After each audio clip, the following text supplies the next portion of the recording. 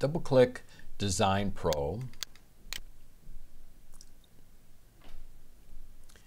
Avery Design Pro's welcome screen has 4 choices: step-by-step wizard, pre-designed template, design from scratch, open existing project. All 4 choices follow a different path to the main work screen. Let's create the same business card using different paths. First, the step-by-step wizard. Click Next, enter 8371, click Next, select a design, often referred to as a template, click Next. To edit an individual business card, use the click the panel to edit.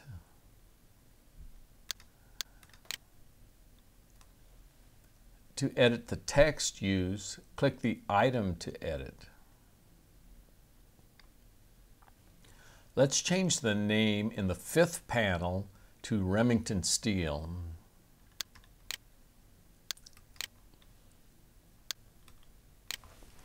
Remington Steel. Click Finish. Click Print and Preview.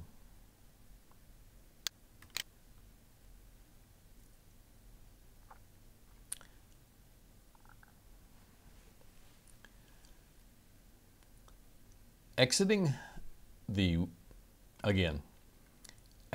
wizard allows you to edit, print, and save your project within the Design Pro work area. You will not be able to edit this project further using the wizard. Click OK to continue. Let's bump the zoom up to 200%. And notice on our 5th panel, and all panels after, the name has been changed to Remington Steel.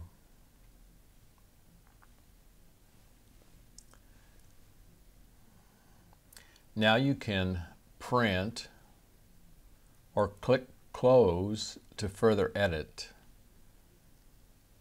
Click Close, and now you're in the main work screen of Design Pro.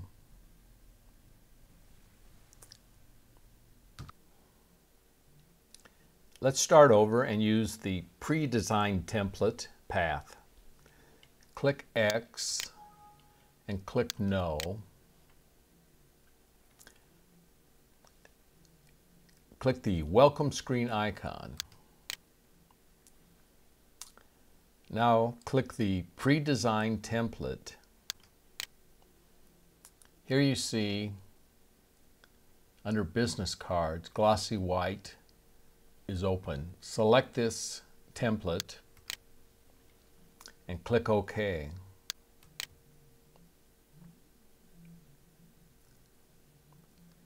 Again, you're in the main work screen of Design Pro. In the next video, I'll cover the tools available for editing in this screen. Again, in the next video, I'll cover the tools available for editing in this screen. Click X and No, and the welcome screen. The Open Existing project is only useful if you have saved your work. I'll show you how to do so later. This leaves Design from Scratch. Click on Design from Scratch. This is the path I always take because it's the most straightforward and flexible. You'll see what I mean. Enter 8371 and click OK.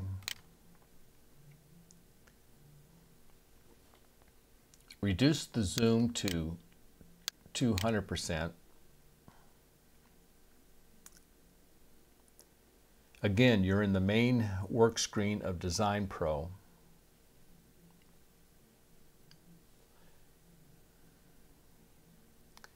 Let's go back to the welcome screen again.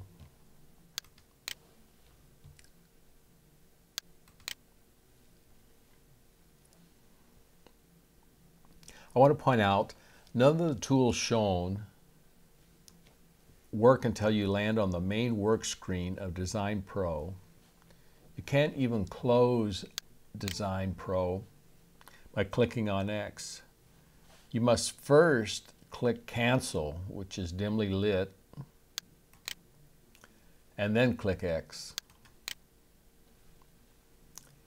In the next video, I'll cover the tools available for editing the main work screen.